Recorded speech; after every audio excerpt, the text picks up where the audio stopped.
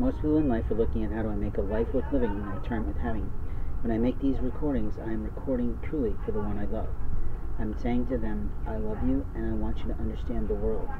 I want you to understand what happens in America. I want you to understand what is going on behind the scenes and in the shadows. I want you to be prepared for our current technologically advanced, sophisticated, and immoral world. Since technology came on the scene, we have advanced as a society. We have advanced to the point that there are people who are good in the world and people who simply gain notoriety for their 5 minutes of fame. 5 minutes of fame is not what most companies and most business owners are looking for their organizations. What they're looking for is consistent clients to keep their companies afloat through the fact that we now have Amazon, we now have online shopping, we now have home shopping network from the television, and a lot of people still like calling up a company, giving their credit card where it's trusted, and buying things. They also like being able to shop online, seeing all the possible products, and have it coming directly from one distribution hub to another. Mainly their home address. What's amazing about Amazon today is that they do have these Amazon mailboxes like outside the Glendale Mall, where something private or personal could go, or if someone is sort of living in the shadows, and meaning that they're kind of hopping from place to place, getting their life together, they could have something mailed to that mailbox. And that's amazing. Amazon needs to do more of that. They need to do more of that in stations that are sort of more modest, not huge stations, because you know they'll be theft, but in a modest station, like in Champaign, where they have a bus station that could handle that. They should do that. It would allow men and women to buy the things that they need without having to worry about whether or not their apartment mailbox is going to be stolen from them. I can't get over how many packages sit outside mailboxes on the college campus, but I worry for those people. It's money down the drain if somebody walks in and takes it out. But maybe people don't pay attention to that, but I've always been a safety man. My life has been about safety. I used to teach women's self-protection courses with a marvelous police officer who was a little bit physically bigger than me.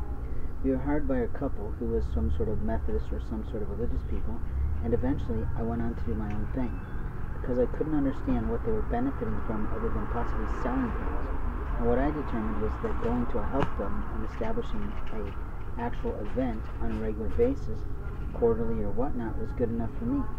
It got the class filled with 8 to 10 people, and that's all you need. And you make a quick cash, you help them learn about life and self-protection in today's world, and you're good with that. Other times we can go to organizations that have a gymnasium, and in that gymnasium you can have a lot more couples, a lot more people, a lot more singles, a lot more young people willing to listen and learn. There's plenty of seating because there's a set of bleachers that can be pulled out, and there's plenty of room on the floor to work out. But what I'm talking about is not what I did in the past or what I might do in the future with my next spouse and children, but what I'm talking about is that everyone is everywhere is always learning.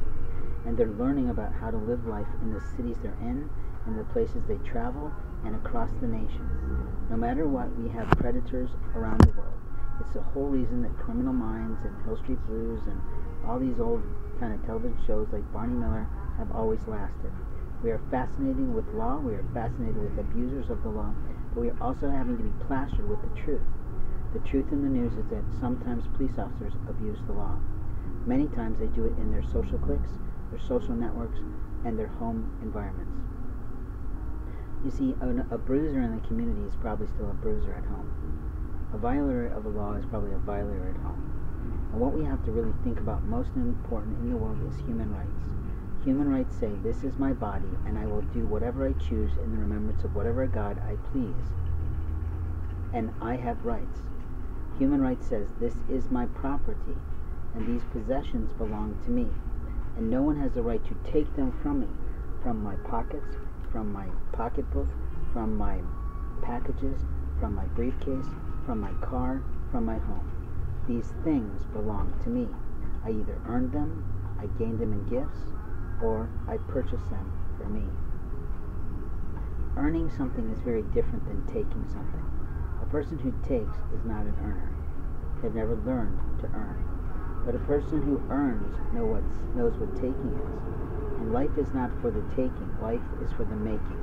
If you can't make something of your life, then you need to seek out a counselor of sorts who can listen to you, talk to you, ask you important questions, and try to steer you in a direction that will really put your life on course, that will really allow your light from the Lord to shine, that that will really light you up all the time, and that will bring into your life the people, the participants, the places, the experiences, the situations, the conditions that you need in your life. In life, we have moments of time to speak the truth, and making moments matter is what life is about.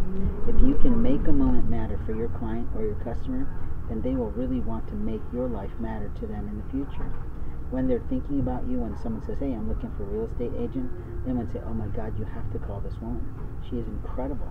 She did everything, and I felt so comfortable, so okay, and so trusting of her. And if the same for you is that you need a mortgage broker, then you might want somebody who does both. I don't know what the laws and responsibilities about that is, but if I had that choice of how I had to handle my things, I know exactly who I'd call. There's no other person I would choose for that. And it has nothing to do at all with what I understand she can and can't do in the business. It's what I know about her mind, it's what I know about her heart, and it's what I know about her soul. That God loves her, and I love her too. And that's it for me. That should be it for you. But when we're talking about marketing, there is a dime a dozen businesses that crop up all the time. There are people who say, well, my nephew can do my website. Well, good, you let him do that. But what the fuck does he know about marketing you? What exactly does he know about your industry?